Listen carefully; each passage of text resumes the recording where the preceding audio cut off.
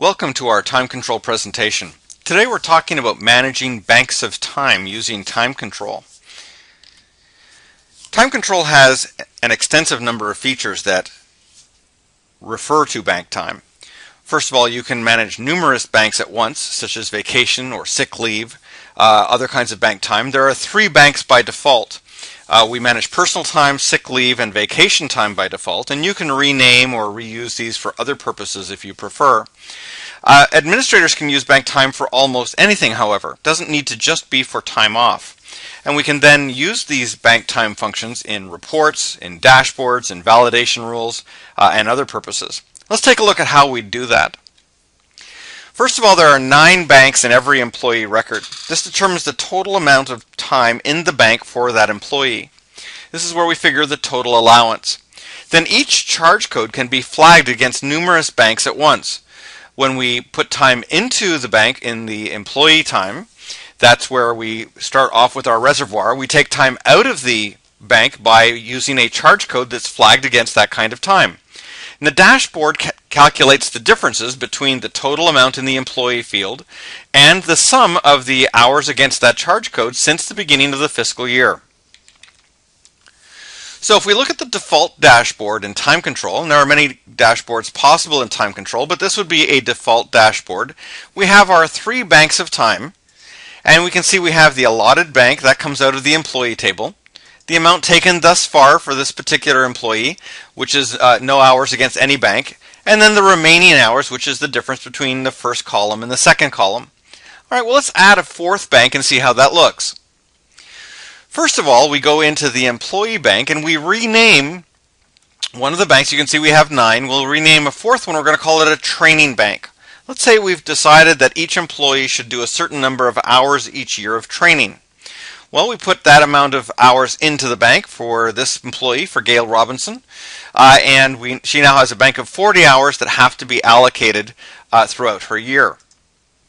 Now in the charge table, we rename the 4th charge flag, and we say this flag is a flag that's for training charges. You can see we can use multiple flags at the same time, but in this case we only need to have this particular task, which is a training task, be flagged against training bank charges. So every time this charge is used, it will count against that bank. We use the manage languages function to be able to rename these fields to whatever it is that we'd like. So in this case, we've renamed them to training bank, but you could rename them to virtually anything. You're going to need to change the fields in the employee table, the one in the charge table, those are the 2 we've just seen, and in the dashboard template to be able to allocate the appropriate value. Here we have the editing of the dashboard. We can see that the 4th line is called training bank now. This is for our bank of time for personal time, sick time, and so on remaining. Well, now there's our bank all ready for Gail. There's the 40 hours that we put in her bank, and we can see that she now has 4 lines in her dashboard, not 3, and she's taken no time against this. Well, it'd be pretty easy to take time against it, though.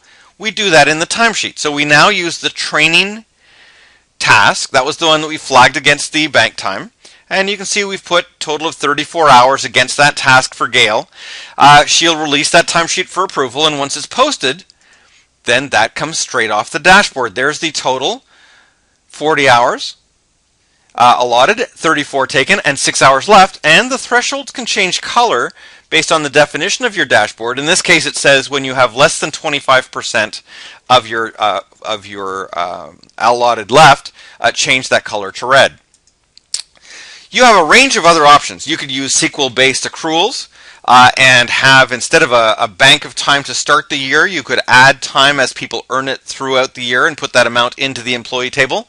That could be done on a scheduled basis, perhaps per month or every pay period, and that can be done through an easily schedulable or triggerable accrual method. You can also use the time control validation rules and make a business rule that might say you're not allowed to take vacation time unless you have time left in the bank, or you're not allowed to take vacation time unless you have no more than a week's deficit. So you can make whatever rule would be appropriate for you to look at both the bank time and the amount of time that someone is trying to charge. And then there's a range of reports that are included with time control or that you could create that would reference either the total bank or the amount remaining to be able to make variance reports or reports of perhaps the total liability of time off left remaining. If you'd like more information about time control, please stop by the TimeControl.com website. If you'd like to find out about our hosted time control online, then go to TimeControl.net. We'll be happy to show you around time control online there. And you can try time control for free on our hosted trial at freetrial.timecontrol.com. And as always, we look forward to answering your questions. Just send us an email at info@hmssoftware.ca. Thanks for your time.